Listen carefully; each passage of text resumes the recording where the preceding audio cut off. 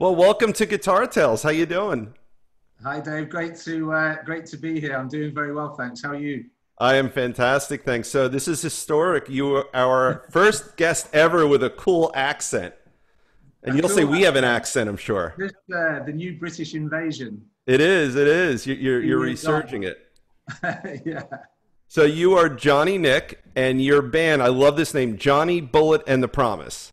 Yes. Yeah. So Johnny Nick is kind of a nickname from John Nicholson, which is my name. But I know Jack Nicholson's got a cool name. That's already been taken. So I Yeah. never thought that John Nicholson was particularly cool for rock and roll. So Johnny Bullitt appeared. But there Cool. is a story behind it. Oh, I want to hear it. Let's hear it. Well, it's brief. I mean, it's I had a covers band in London. So I'm from Blackpool. It's a place near Liverpool. So obviously Liverpool has got a famous music history. Don't need to go into that. Neil Diamond is from there, right? That's him. Yeah, Yeah, exactly. yeah. Yeah, the Stones are from there apparently. So in London, we had a covers band that were called the Bullits. So we used to have this. We used to play like old Sex Pistols and the Clash and Right. Johnny Cash and all these different kind of rock and roll and punk songs. And we kind of took that. The Ramones, how they were always like Johnny Ramone and Joey Ramone. So we kind of, when we played, we called each other like Johnny Bullitt All or right. Andy Bullitt, or funnily enough, our drummer was from Liverpool, so he became Ringo, obviously. So he was Ringo Bullitt. I love Um, so the Johnny Bullitt thing just kind of stuck, and then I started doing a few open mics and thought, well, I'll just do it under the Johnny Bullitt alias, and then and that's where the band then came from. And you know what I like? I'm thinking about it for the first time now. The second half of your name and the promise. And Yeah, what a really cool, positive minded, it's almost a pledge you're making to your audience, right? yeah. Yeah, I mean, that's a great way of looking at it. And I think that was to try and be positive. I mean, there was always I guess I was thinking initially of maybe just being The Promise and just keeping it as a band name. But because we're old and the guys that are in the band, they like to do stuff like sometimes play golf or mow the lawn or do something Right, right, not right. very rock and roll. So I'll go and play. I don't like to do any of those things, so I'll just carry on playing on my own. So I thought, well, I'll keep the Johnny Bullitt piece, and I'm writing all the lyrics and all the music, and we'll bring the band together when we get the opportunity to play live. But yeah, the intent was that we keep it positive, we keep it uplifting, we try and have a strong message in the music. So the name seemed to fit with the output in many But ways. and I have a certain affinity for names like that. I'm realizing now. So one of my bands in college, we had two or three originals and the rest were covers. So I was annoyed with that. So I came up with the name. We were John Doe and the Generics, Okay. which is exactly the opposite of the Yeah. positivity and Yeah, the creativity in generics. your name. But yeah, I quite like the. I mean, obviously, like the Tom Petty, like Yeah. the Heartbreakers, and Yeah. yeah, and the Black Hearts and stuff like that. They're kind of rock and roll All names, right, but Joan Jett. Yeah. yeah. So it's. I guess there's a little bit of history to follow, but you're right. Sending out a positive message, especially in these times, Yeah. that's kind of what we need. Well, when we eventually get there, that's what I really do want to talk a bit about these times. But just as a segue into it, we'll at some point when we post this, you have a great promo video of your band, Yeah. and I watched it before I read your little. I think you sent it an email. You sent me some copy, and I couldn't put my finger on who you were reminding me of, and then I read your copy, and you guys really. There's a lot of Clash in you because you Yeah. referenced Joe Strummer, but yeah, Thank you. No, I mean, I appreciate that. And I guess, Joe Strummer was, it's funny, a kind of a new song. And within the lyrics, I talk about how, of another time, you probably remember it the same, when you used to walk into town to go and buy the actual record. there was such Release. what's It the was word an I'm looking for? experience. There was ritual. There was such ritual Yeah. Yeah. about So, pulling through, like going to the record stacks. You regard the cover art. You look at the back. yeah, 100%. And that's what, London Calling is the album that springs to mind, and I can Yeah. remember walking into the record store feeling very uncool because I was a kid and there was lots of punks in the store, and I probably had my school uniform on, and I Oh, went that's and bought funny. the record, and I walked back home reading, reading the gatefold sleeve, pulling out, looking at the lyrics, and the lyrics were really powerful, and I think that was probably the first. It was like, there was no social media, so there was nowhere to get your news other than No. in a newspaper. So, and kids didn't read newspapers, but we read the lyrics Yeah. of bands that we felt were important. And the Clash were a huge influence. And even in Joe Strummer and the Mescaleros, I don't know if you've caught up with them. He had a band before. No. And the Mescaleros, they released 3 albums, fabulous, a bit more, a little bit more tempered in terms of the music, but the lyrics were still strong, So he's always been a big influence. I remember when when you talk about the Clash, right? I could picture us all in high school. We were, all my friends and I played guitar.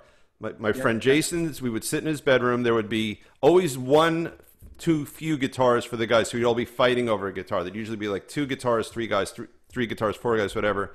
But when that album came out, it kind of changed everything.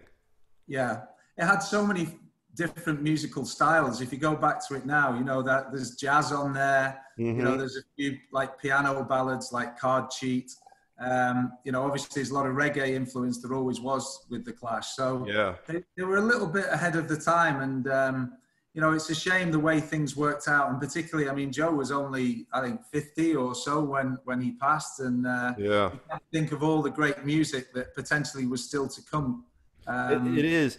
And what do you think? Because I can't put my finger on it, but there was something more accessible about the Clash than the obvious comparison, which is the Pistols, right? Yeah. I don't know what it is. Well, I think the Pistols for me were a little bit more. They were a bit cartoon-like when you think in that respect. They represented everything that was punk, but without the message. And Right. They were just angry. Yeah, they were kind of angry, and they had a few, God Save the Queen and Pretty Vacant. They're all great songs, and in fact, the covers band that I used to play in, we used to play those songs, and I'd never get tired of playing. Well, Anarchy is one of the greatest rock songs ever written. Yeah, but it wasn't, there was something a bit more meaningful about the Clash. And of course, they had a bit more longevity. The Pistols came and went in the blink of an eye, and the Clash stuck around a little bit longer, and perhaps things could have been different. I mean, I'm pretty sure they would have reformed at some point, and that would have been quite something. And I'm a Who fanatic, and I know the Clash were all about the Who. They were big fans. Yeah. Funnily enough, I saw Joe Strummer and the Mescaleros support the Who in Manchester. So that was my only. I kind of missed the Who and classic rock. That was just kind of passed me by. I was I grew up in a great time in the UK of the punk era. 77. So the kind of classic rock piece, I feel quite thankful. I never quite got that, but punk onwards was always big for me.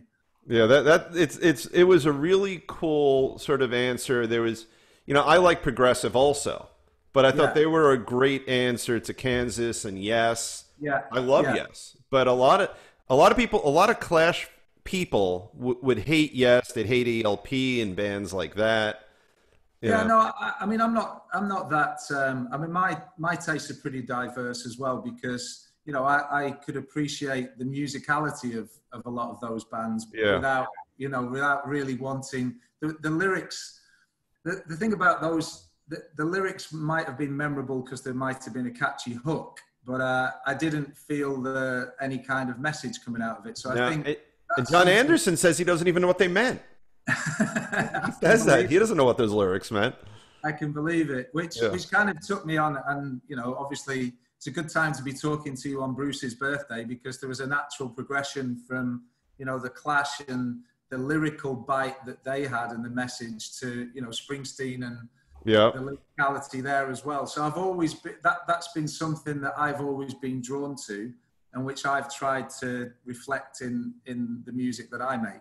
Yeah, and that's the other comparison I saw in your write-up that as I thought about it, I really heard in your music is Bruce, And he's, talk about, in a Sting-like way, but in a different way. He's aged perfectly Oh, with his art, you know? yeah. I mean, I admire. I know the Rolling Stones have been kind of rolling on their greatest hits tour forever, and I think they released a couple of things maybe this year, which was new, which was quite refreshing. But the thing that you got to love about Bruce is how he keeps going and he keeps digging deep and finding something new. You know, Yeah. he's still got something to say. He's still relevant, and musically, I mean, the Western Stars album, I didn't really get at first, and it was a real slow burn for me. And then I saw Yeah. the movie and him explaining the songs and the inspiration behind the songs, and then it took on a new meaning. So I kind of refound him again on that album. Yeah, he's, I saw him 4 or 5 years ago, maybe. And to hear The Rising live, Yeah, and to hear, in 2001, one could have written him off at yeah, that point. He wasn't a kid in 2001 anymore. And yeah, he wrote a meaningful song about 9/11 that was as powerful as anything he had written in the late 70s yeah. or more. Again, the whole of that album lyrically is just incredible, So there's nobody else that could have pulled off an album like that without it feeling, cliched and awkward. Right, Um, or even forced. I will yeah, cash exactly. in on a tragedy, and that's not him. Yeah, no, it was so natural, and it's an absolute, it's an absolute gift, isn't it? And Yeah, I was fortunate enough to see him on the Broadway show, and I was an emotional wreck at the end of that. I was I bet. exhausted. It was incredible, hearing him tell his own story personally in his own words was just wonderful. Yeah, I will in that same vein. The last time I saw him was shortly after Clarence passed, and Right. I think it maybe Rosalita. There, one of their songs that has a sax solo. What they did for a handful of concerts within a tour, they would just be silent. He And stopped. Yeah. Was the it 10th crowd would Avenue Freeze Out? roar. What's that? Yeah. Was it 10th Avenue Freeze Out? That's And what it the was. That's what it was. Yeah. and the screen went bright and there was an image of Clarence Yeah. and Right now, I don't know if the camera could pick it up. I have music. Yeah, goosebumps. yeah. I I have, cried, like not like weeping, but I yeah, felt the love yeah, of 20,000 people loving this huge man who yeah, had a gigantic footprint. I still have goosebumps talking about it, yeah. I know. and because it caught me so off guard, and it was love on the stage, and it was love in the audience, and you just had this whole stadium of Yeah, love, yeah. and what a great tribute, you It know. was, and he did very much the same thing within the Broadway show. There was a big segment on Clarence, how the band got together, and it's about his parents, and there were so many highs and lows. And the great thing about it, though, it could have been any of us. He was telling a story that you could relate to, that I could relate to. We've all got, families, we've all got issues and problems, and his like hopes and dreams and failures, and it was like he could have been any one of us, and he was telling not just his story, but he was telling our story as well. And that's a gift. There's not many Yeah. people that could do that. No, and he is, and this is my not so thinly veiled segue. He is what you are. He's a poet who's a musician. You know, and, That's very kind of you to say. and it's true. And but what I like is what you infuse in all your descriptors in your art is the words, the lyrics. Yeah. And it's not that you're going to poo-poo or dislike a well-crafted melody with some silly little lyrics, but what speaks to your heart and then what you emote through your music are meaningful lyrics. Like that's your thing. Yeah, I mean, look, there's no way you can be talking in the same breath as sort of Bruce or Joe Strummer. I think I put in the note back to you. There's a guy called Frank Turner. Yeah, and I didn't get to Google him. I don't know him. Worth checking out because he's I think he's another big Springsteen fan, and Bruce is a fan of his as well. But he's more of like folk punk, when he plays on his own as well, and he plays with a band. Very exciting, very strong lyrically. He used to be in like an emo hardcore band, so he's got Okay. a vocal range to die for, Right, So, right. So yeah, I think the lyrics are important to try and get a message across about. I think it was the manager of the Clash. I think it was Bernie Rhodes that used to get Joe Strummer to one side and just say, you know, you've got to write what you see. You know, that's all you can do. And that was kind of his push. That, you know, there's so many things that are affecting us at the moment. It's hard to just write about something meaningless, because it's also hard to know where to start sometimes as to what subject matter to take on. But it feels that is a good starting point by just opening your eyes and seeing what's going on and trying to capture what you see in a moment in time. You know, you just gave me the strangest metaphor that popped in my head. You ever see those booths at fairs where someone goes into a booth and a bunch of dollar bills sort of, you know, flutter around? You try to grab as many as you can. It's a stupid little thing. So we're going through culturally, health-wise, and in every other way, just an absolutely horrific moment in time. And for an artist, floating around like those dollars in that thing are all these emotions that you can capture, and it's yours to it's yours to fritter away if you don't do what you just said. Yeah. You know, and it's sadly an amazing time for an artist like you, because you can grab a hold of just so many things that are happening from an emotional point of view, or socially. You can lend us your voice toward commentary on what you observe.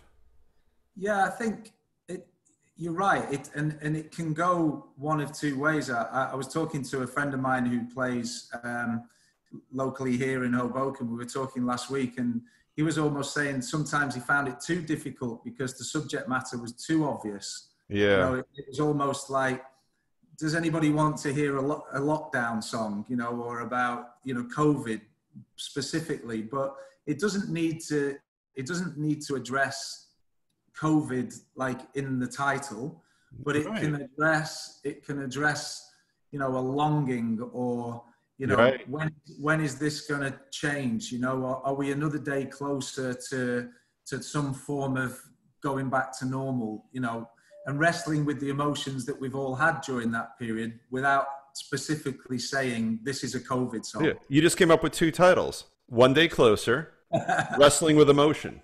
You know?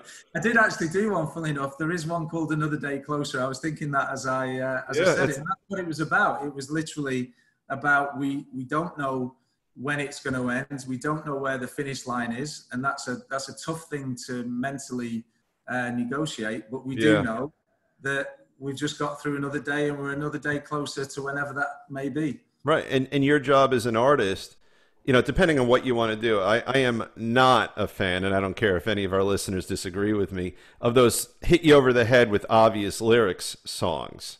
You know, I love the USA. No, but I do, but fuck that. That's not your job. Is to get the subtlety and the nuance of what we're going through, and to give us insights. If you write a song that says this sucks, I don't like being stuck in here, that doesn't help people. But you're going to, and what you do, and I've heard it in your lyrics, is you get the nuance, those sort of subtle feelings.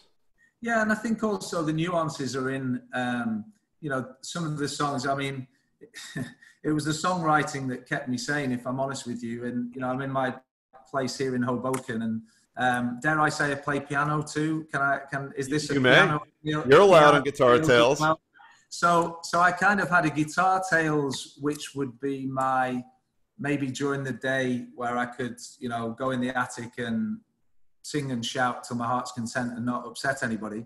Then of a nighttime now, you know, it's going dark, it's a bit more atmospheric, and I could maybe play something more on the piano. And and it was interesting that the different nuances of that, you know, for me, a guitar, I find it hard to write a ballad, say, on a guitar, because you always feel you play the guitar, you're pumped up and you're ready to go, and it's going to be something aggressive or something positive.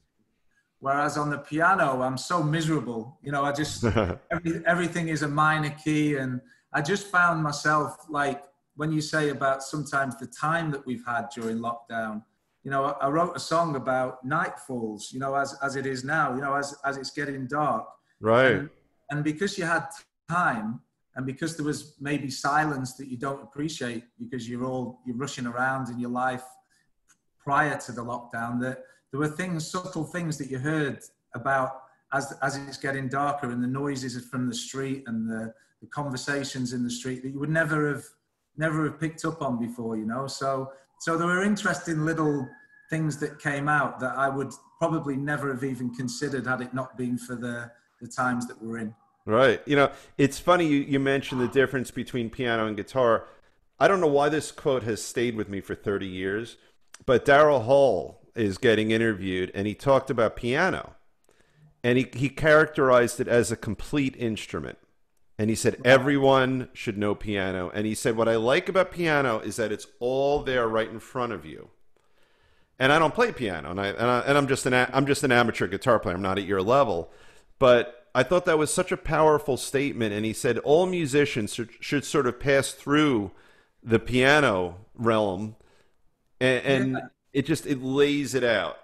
It's interesting that as well, because I don't want to keep going back to Springsteen, but he plays pretty mean. He plays pretty mean piano, you know. And I didn't know that. Yeah, he's written a lot of his songs on piano, and he on his solo tours he's able to play. I mean, Brian Fallon of Gaslight Anthem, very very similar. You know, they're both fantastic guitarists and songwriters, but they're both able to sometimes take the anthem, right, that they're putting on guitar, and turn it into something different, and probably intimate, but as a result of it being intimate, maybe even more powerful. Right. When they've taken it onto piano, and it's you know, it's a little bit softer, and you're obviously more attuned to the actual message that's being portrayed. Yeah, absolutely. You know, when you go on a YouTube rabbit trail, you know, like one of my favorite things to do is take some of my favorite songs and listen and view different iterations or covers of them. Like Won't Get Fooled Again, when Pete, you know, he was doing all those acoustic versions of an arena rock song. Right. And who did it? Richie Blackmore has. And have you ever heard his version of Won't Get Fooled Again? No, I haven't. I mean, I know Richie Blackmore. I've heard obviously in the Rainbow and. Yeah, those days. He's quite an eccentric as well, isn't he now? Yeah, and he rearranged the whole song, and he did an amazing version of it. Yeah, no, I'm a big fan of both, and you know, whilst in an ideal world, you know, we could keep playing the big rock anthems with the band. Of course, we don't know when the next opportunity to play live will be as a band. Right. Or even solo, you know, the open mic nights used to be the kind of lifeblood of the local sort of music community here in Hoboken, and I guess everywhere. And you know, that's where, when I came over to New York last year, that's where I met my friends, because it's such a great community, isn't it? All you need to do is turn up with a guitar and bash out 2 or 3 songs, and you've made, you know, probably 10 or 12 new friends, and you can do that wherever you go. It's true. I love your town. And I used to spend a fair amount of time there. I love your pronunciation of your town. Why is it? Have I got it wrong? What do I say? Hoboken. Well, yours is better. I will never call it Hoboken again. It sounds so crass. Hoboken. I love that. That's my shitty British accent. No, we're going back to the Austin Powers again. Yeah, that's right. We were talking about that before we. Yeah, there we go. That's it. But.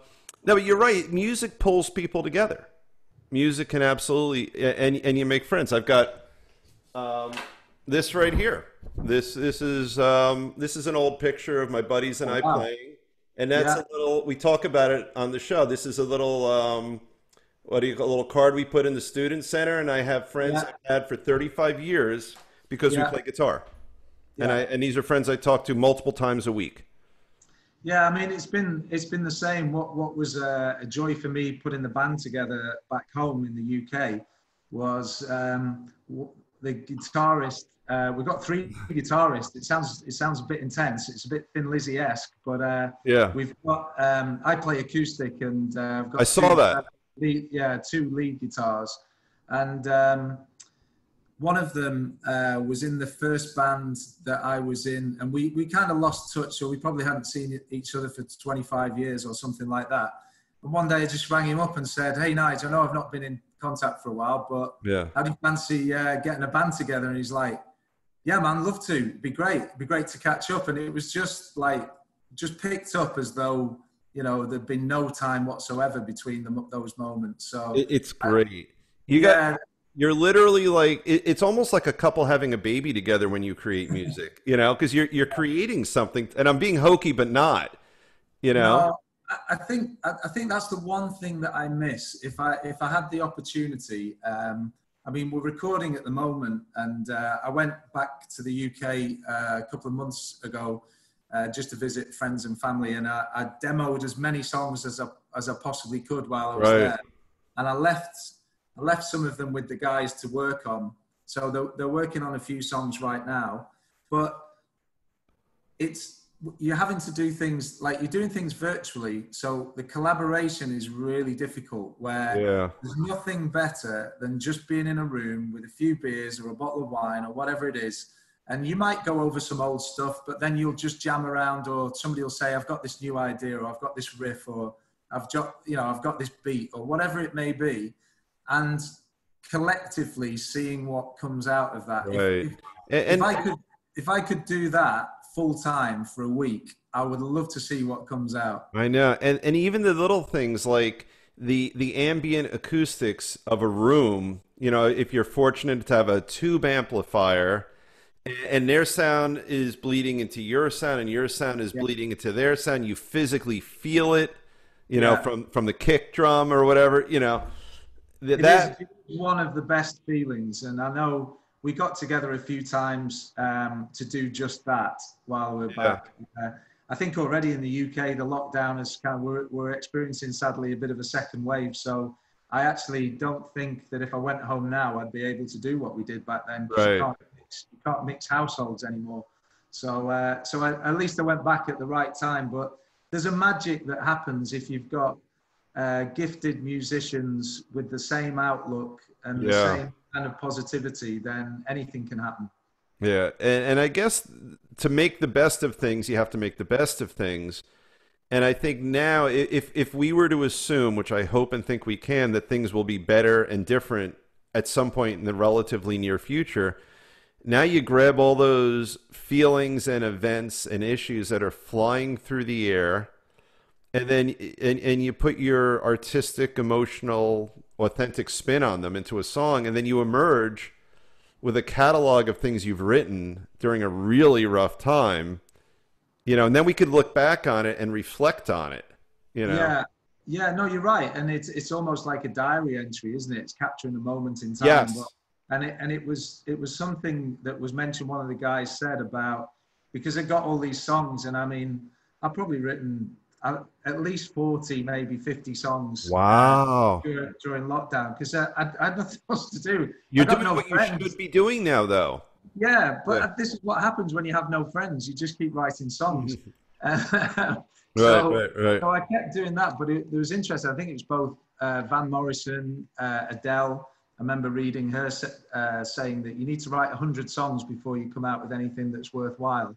That's So, yeah, but there's a truth to it, because even with 50 songs, and they're in, there's probably 40 that are finished and maybe 10 that are still work in progress or whatever, but you get to them and you play them back, or you play them for other people, and they're not all great. right. But They can't be. there are two or three That's yeah, maybe that you just think, wait, hang on, we're really onto something here. right. So, and maybe there's more than that, and you There you end up probably are. difficult. I mean, But yeah, but I think that what the guys were trying to say is, so what's the theme? Almost like you said, what's the message? And it's not just COVID message or a lockdown or Yeah. the racial tension or the politics of the day or whatever it is. There's almost like some kind of theme that binds all this together. yeah, So think about that, and that's absolutely. something that I've been kind of wrestling with over the last few weeks since I got back. Well, and the thing is, we as a society need artists to do that for us. I mean, it's essential. Yeah. Like, help me, the song "Something Happening Here," what it is, I can't. I know the one you mean. what it is ain't exactly. Signs. It's not signs, but it's.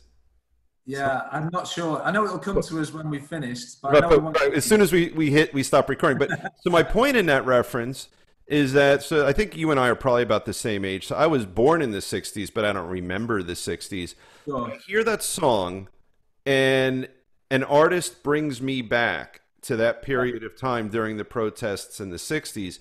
Your job for our children and perhaps generations beyond them is to capture the import of what's been happening now. Set it to music, art. It could be a book. For you, it's music. For other people, it could be a movie. It could be a screenplay. It could be anything. And then you capture it, and then that's there forever. And people can look back on this time and emotionally study it. Yeah, I think that's true. And you feel it personally as well, because you reflect on the work that you've done and what were you feeling at that time, or what were your emotions? It might be personal emotions, and kind of the messages in the work that I've done. There's 2 albums there and an EP, and the first album was just genuine excitement to be able to be actually doing something I'd always dreamed of doing. So there's a little bit of a mishmash of everything I could possibly think of. And then the second time around, I think, got a little bit more considered, but it was still an air of excitement about it. But there was a feeling when I look back on that now of, I was volunteering in a homeless shelter in my hometown for young people. And I met some incredible people in there, and I had some time. I took some time off work to just concentrate on playing music and writing. And I also wrote. It's funny you say about the screenplay. I wrote a play, musical about homelessness called Streets of Your Town, and it was almost like a story that could be played out in Blackpool, my hometown, but it's universal. It could be played out in London. It could be played out in New York. It's a story that is happening everywhere. And so when you say that, I look back to a couple of years ago about that period where I felt I was capturing something that was specifically going on in my town. But sadly, it's still a huge problem wherever you go, and particularly in New York. So it's still applicable now. So and that's the relevance of what you're doing now and what you've done, Yeah. And I mean, I think it's more about just, trying to raise some awareness as well, because people choose their way of looking at the world, and maybe when things are okay for them, they don't specifically want to be looking out at what other people are having problems with or wrestling with. And there was the last album was called There Is Always Hope. And kind of like Promise, right? Kind of like your name, Promise. And it was so interesting because it was partly because my sister, she probably will never watch this, so I can talk about it. She'd been talking about my work in the homeless shelter, and I thought she was positive about it. And she was saying how in her town, she wrote to the mayor about the homeless problem, and there's lots of people sleeping rough in shop doorways, store doorways, and what have you. But she was actually writing to the mayor to complain that it shouldn't be happening in her town. Not that we should be doing anything about it. Right. This is wrong. We are not the other town, which is Blackpool, which is much more, working class. This is a much more affluent area. We shouldn't be experiencing this. So that was one thing about, open your eyes to what the problem is. But I also, I went to Glasgow when my daughter was at university, and it was a Monday night. It was a really rainy, sort of drizzly, dreek night, as they would call it. Aren't they all like that over there? They're all like that. That's a summer evening, actually, in Scotland. Right. It's a beautiful summer night. Yeah, it was actually January, and you can imagine there was hardly anyone about. Middle of January, 8 o'clock in the evening. I was waiting for a train, and the central station is right in the centre of town. And I was just walking to the station, and I heard somebody singing, like somebody busking, and it was amplified. And I followed it because it sounded gorgeous. It was quite a haunting sort of melody, and it was a guy playing, and he was playing amplified voice and his guitar, but it was absolutely beautiful. And it turns out he was from Eastern Europe, and he could barely speak English, but he was just smiling, like, and he was. I worked out from him that he was over in Scotland. He thought he had some family in Liverpool or in London, and he was trying to get money together to go and look for them. But he kind of had nothing, and he was playing. There was nobody around. It was, you know, barely 40 Just degrees. for the joy of the music. And he was playing, and all he could say while he was smiling, this was I swear, this is the only thing he actually said that I could understand. There is always hope. Wow. Wow. And that, like, to me, was just so powerful. Wow. And I thought, if this guy who's got nothing in a country where he knows no one, can sit playing his guitar in the middle of the town centre in the dead of night in winter, but he's smiling and there's always hope, and, you know, come on, let's go. Let's stay positive. Then, wow, if he can do it, we all can. Yeah, you just, so a couple of things. First of all, as is always the case on our show, time friggin' flies. I just looked at my clock on my computer. We've been chatting for 40 minutes, and it feels like 5. And secondly, what a great positive way to sort of round things out. I could talk to you for hours, and maybe someday in real life we will. Yeah, I hope so. I hope so. You never know. But no, I appreciate it. It's great to talk to you and even just reflect, because, you know, we're, as you say, we're of a certain age, aren't we? And we don't often talk about some of these things and some of the kind of influences. And it's got me, just having the conversation has kind of got me thinking, well, so how did we get here? You know? Yeah.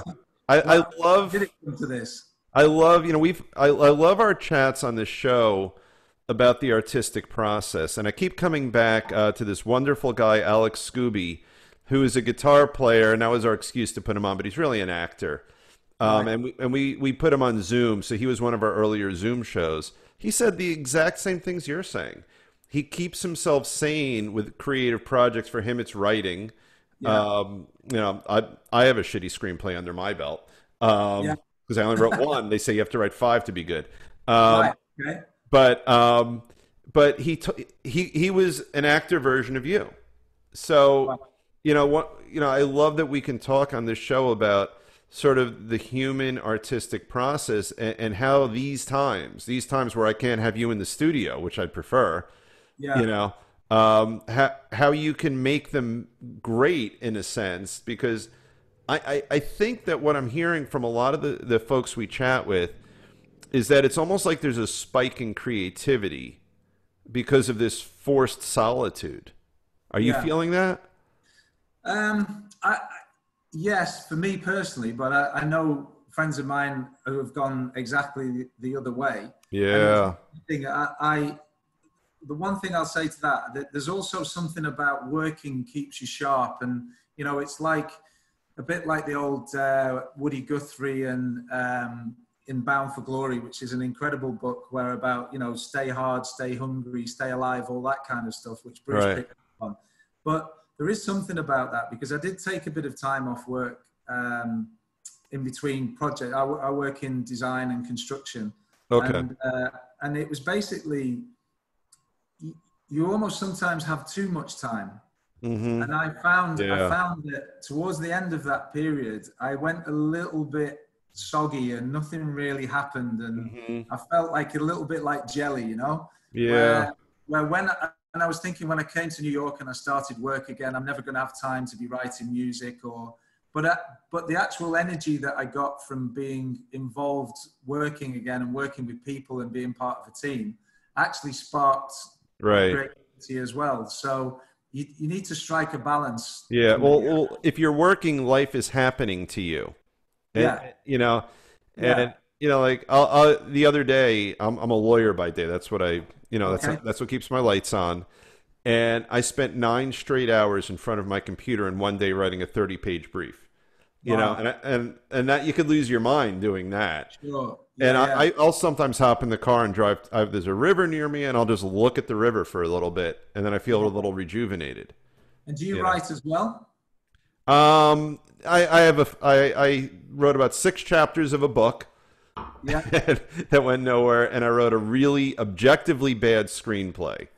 Right. But songs, sorry, you don't put that to your own songs.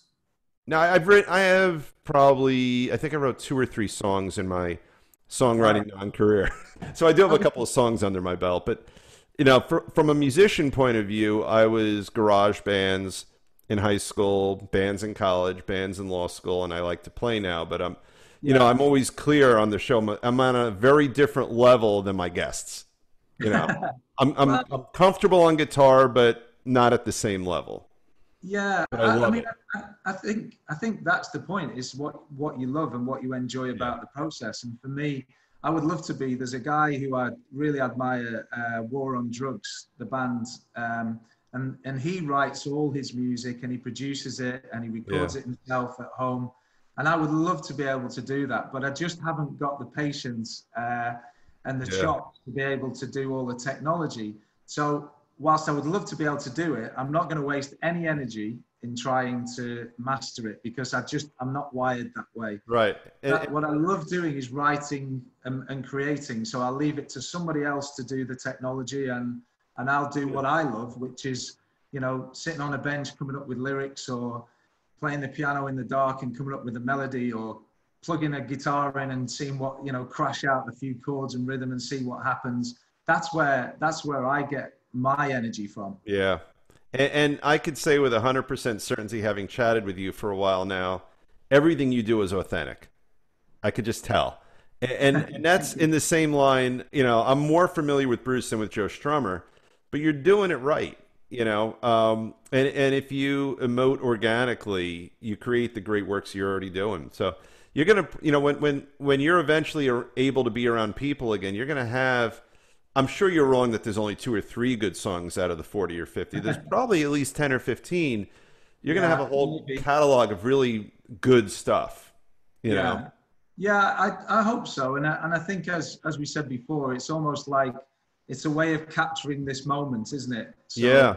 So it's a way of documenting it. It's almost like a diary entry. This was me in 2020. Yeah. And, the first album was 2017 and I make some references to 2017 that I can picture that was a certain time. We had terrorist attacks in the UK and All right. Yeah.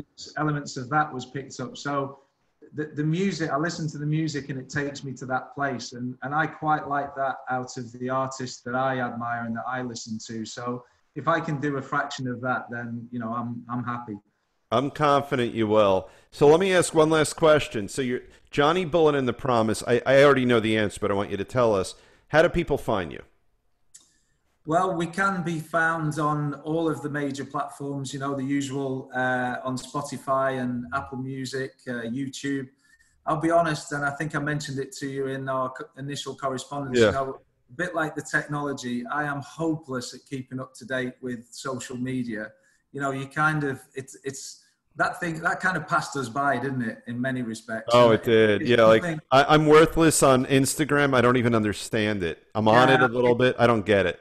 yeah, I don't do that either, but it's unfortunate that that's the way it goes. But I'm just happy that the music's out there. It's on, as I say, it's on Spotify. It's on Apple Music. We even have CDs. We actually did some What are CDs those? for those people that still have a CD player. Yeah. But I still buy CDs and vinyl, and I'll never stop doing it. And for me, it's unfortunate that people only ever maybe listen to a track. Yeah. We would never have got into a band like The Clash that would have been so important to us in our lives if we Yeah. only listened to one song. No, I know. And just the We bought, tactile feel of the cardboard of the album yeah, cover. we bought into everything that they stood for. So Yeah. I think obviously that part is lost, but the music's still out there, and I still love playing live. And when that day comes, there's no better feeling than I mean, I always love playing in a covers band, but there's no better feeling than playing live to Yeah. play your songs and putting your music out there. I will come see you at Maxwell's if it still exists. Maxwell's still No, around?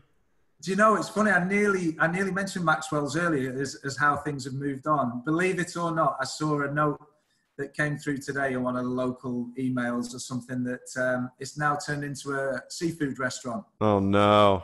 It's just about to open. I'm like, what's going on with the world? Oh no, all I could say is when I was at Maxwell's over 20 years ago, I don't remember when I was at Maxwell's over 20 years ago. It was one of those kind of nights. Yeah. But this has been absolutely wonderful. I've really enjoyed you on the show. This is great. Thanks, Dave. It's been great. Thank you for having me. Oh, absolute pleasure. So you have a wonderful night. I'm going to hit stop on the recording, which I don't need to say. I should just do it, but that's how we are here. All right, goodbye, everyone, and have a great night. We'll see you next time on Guitar Tales.